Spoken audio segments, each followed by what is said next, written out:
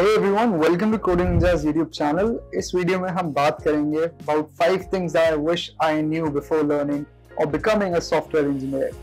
तो ये वीडियो में हम देखेंगे कि ऐसी कौन सी चीज़ें होती हैं जो कि आपकी सॉफ्टवेयर इंजीनियर बनने की जर्नी को बहुत आसान बना देंगे अगर आपको वो पहली पता होंगी.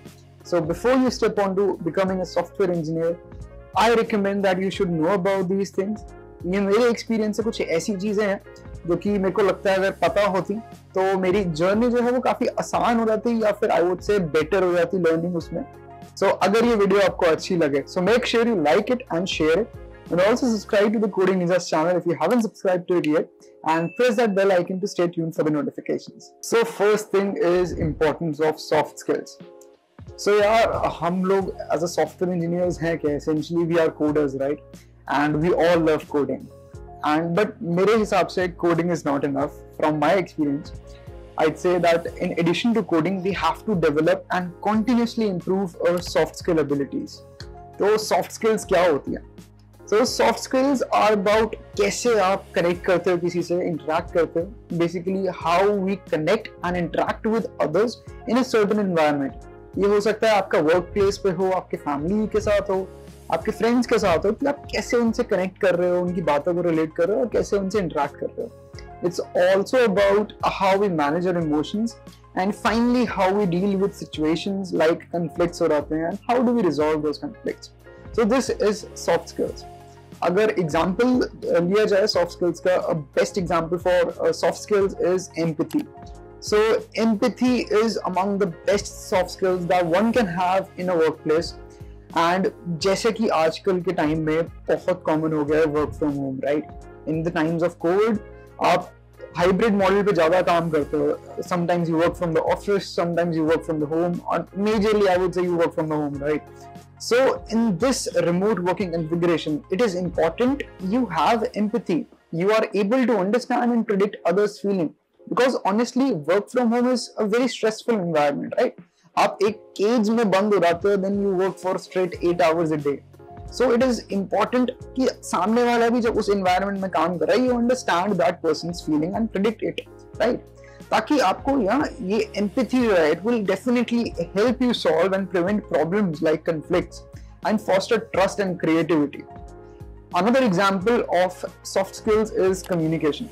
So communication एक बहुत ही और critical soft skill है, and mostly as software engineers, mostly within our jobs, because ये ना ऐसा है कि regardless of आप किस position में हो, either you are in a direct responsibility or not, as a software engineer you have to effectively translate technical concepts for a non-technical audience. For example, अगर आप एक freelance website designer हो, web developer हो, right? तो आपका जो client होगा, suppose your friend says कि I have this business, I have this startup idea and I want you to make a website for me. तो he does not have any idea about technical concepts of web development, right?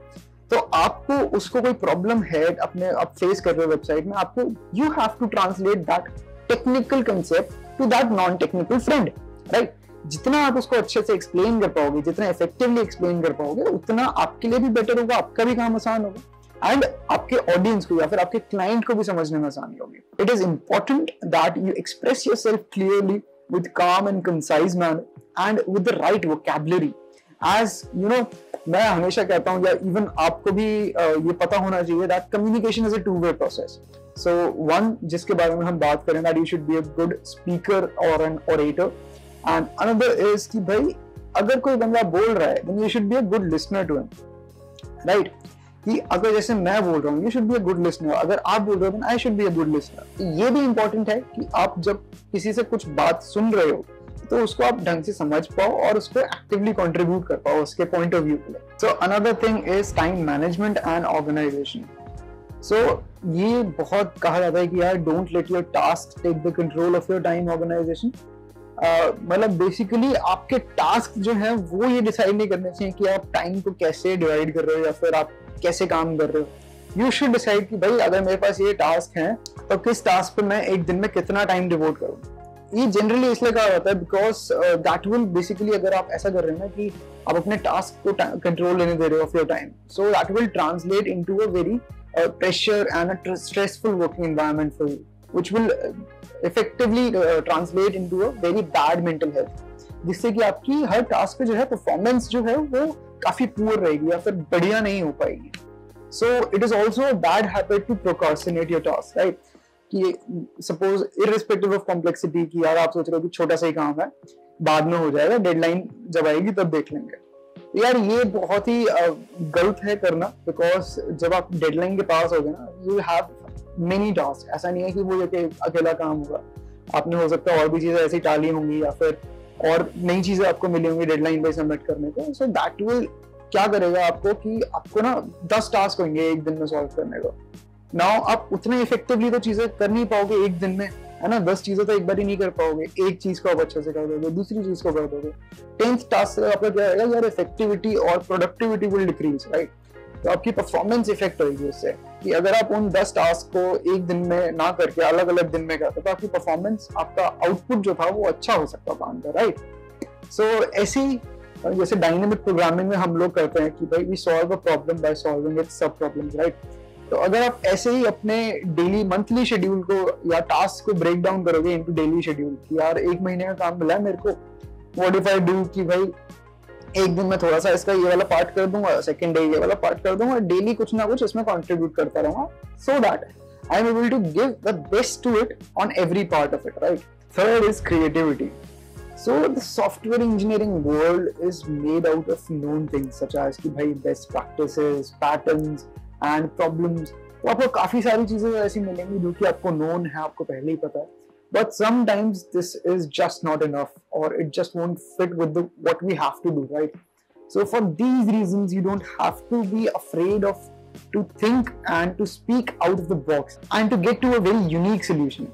So creativity is a process, right? And it is a different, ये हर समय different होगी. Because देखो कई बार ऐसा होगा, suppose मैं web developer की बात करूँ, एज अ वेब डेवलपर तो हर रोज नई नई वेब डेवलपमेंट की टेक्नोलॉजीज आ रही है, नए नए टूल्स आ रहे हैं. And creativity is just not कि भाई आपको out of the box think करना है, इट इज ऑल्सो कि भाई इन नई टेक्नोलॉजी से आप कैसे अडेप्ट कर रहे हो, राइट? आज रिएक्ट जेएसआई, कल को कुछ और आ जाएगी. So you should know how to adapt to these situations. You should be able to learn them quickly. Creativity is also about continuously working to expand your horizons of knowledge, right? एक तरीके से आप अगर आप ऐसे रहोगे कि यार मैं बस React JS सीख लिया, मैंने HTML, CSS, Bootstrap सीख लिया, and I will just work with these until I die. तो क्या होएगा? You will see others moving past you. वो ज्यादा जल्दी प्रोग्रेस करेंगे जिन्होंने अलग अलग चीजों को जल्दी से अडॉप्ट कर लिया हुआ, राइट? बिकॉज हर रोज नई चीजें आ रही हैं. एंड वो क्यों आ रही है? Because they solve problem effectively. आज की प्रॉब्लम को बहुत इफेक्टिवली सॉल्व कर रही है. तो इसलिए इंपॉर्टेंट है कि आप क्रिएटिव रहो. You should be able to think, process and learn things, right? Of course there are challenges in knowledge expansion as well. So understanding where you have to focus, as not all the new topics will be useful, right? अगर React JS सीख रहे हो तो उसमें कोई चीज आपके काम की हो सकती है, कोई चीज नहीं हो सकती. So this will be helpful for you and for the direction you want to pursue, right? Also guys, do remember to check out the courses on data structures and algorithms by Coding Ninjas, which are available in languages C, C++, Python and Java. तो इन courses के through ना आपको एक structured way मिल जाएगा with the deadline based learning, अपने data structures and algorithms की problems को solve करने का, सीखने का data structures and algorithms. Also all the courses come with a great doubt support by means of teaching assistants, जो कि आपको इंडिविजुअल अटेंशन देंगे and will take care of all your doubts. Fourth is that you can not be an expert at everything.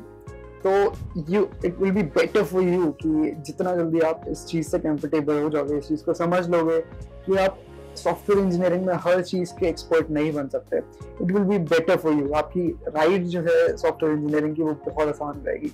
Because जैसे हमने अभी बात करी थी कि वेब डेवलपमेंट में हर रोज नई चीज आ रही है, हर रोज नई टेक्नोलॉजीज टूल्स आ रहे हैं. So the world is ever changing and it basically changes on a seasonal basis. So the most important concept is hidden, is implicit, is that learning everything will lead you becoming too much a generalist and hence finishing to know too little of everything. So the risk of being only a generalist is not a developing real expertise, right?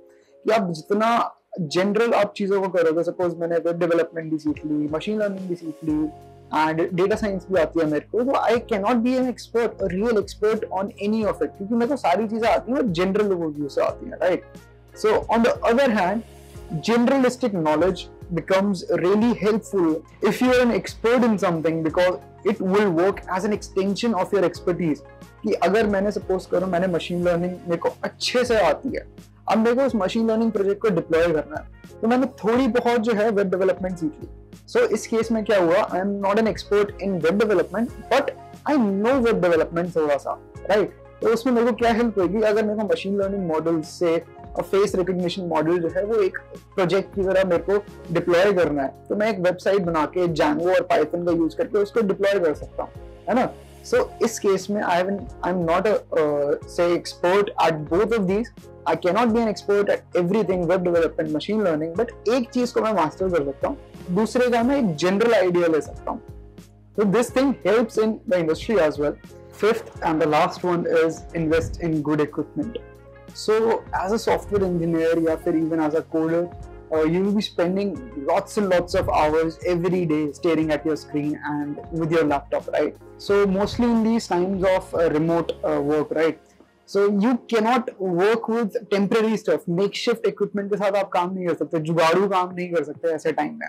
It is important कि आप एक अच्छा equipment लें अपने लिए. अगर आप एक लैपटॉप ले रहे हैं, उसमें अच्छी वाइड स्क्रीन हो, अच्छी रैम हो, अच्छा प्रोसेसर हो, गुड कीबोर्ड हो, उसके साथ एक अच्छा माउस पैड हो, ताकि आपका परफॉर्मेंस जो है वो अच्छा हो सके. And not only your performance, आपके इक्विपमेंट्स जो हैं they also impact your health, है ना? कि इफ सपोज करो if it is of low quality या फिर इनएडुकेट है या फिर नॉट वेल कॉन्फ़िगर्ड है, so you will get tired and inattentive sooner, and you might also develop backbone problems, headaches हो सकता है, vision problem हो सकती है, and even wrist के issues हो सकते हैं. So all these are good reasons कि आपको एक अच्छा equipment में invest करना चाहिए. So guys, these were some things that I wish I knew before learning software engineering or becoming a software engineer. And I hope कि इन चीज़ों का आप ध्यान रखोगे so that you can become a better software engineer before stepping on to the journey, ताकि आपकी journey जो है वो आसान हो सके. So thank you for watching this video.